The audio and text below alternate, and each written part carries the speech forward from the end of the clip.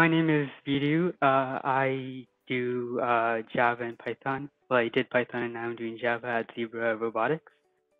So for my CRoC challenge, the first thing we had to do was we got the challenge, which was our first challenge was that we had the space and like Mars theme.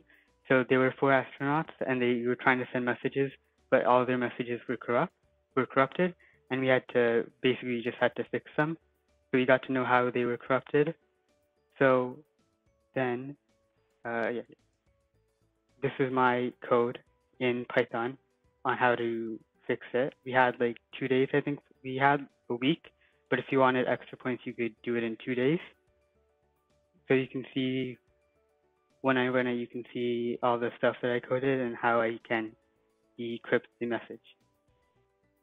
And we also had a bonus challenge, which was basically the same thing, but instead of them entering it manually, there was a letter where you just had to do file input output, and that was just a bonus challenge. Then the second challenge they gave us was having it was following the space and Mars theme.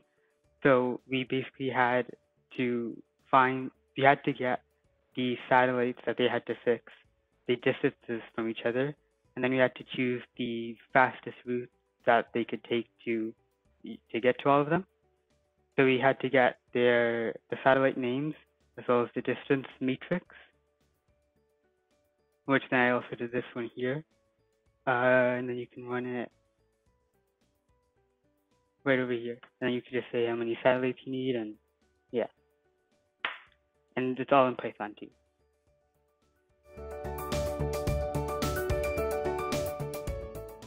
Probably like the storyline and like the creativity was very interesting, and I got to incorporate some aspects of the story into my code, which was cool. And it was also a little more challenging than last time, I think.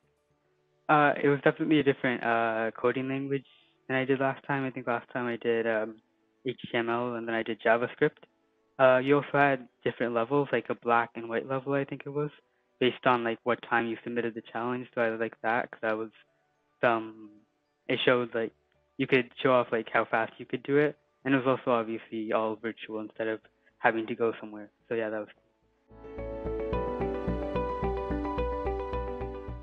I really like the community and like the people there, the coaches and the students. I'm more of like an introverted person, so like I don't know what it is, but I really like interacting with the people there. It's a very comfortable environment, and the coaches are also like really great. They're like very supportive, not only for like the challenges they give, but also like for me personally, like future steps and like how to put myself out there in my coding world. Yeah.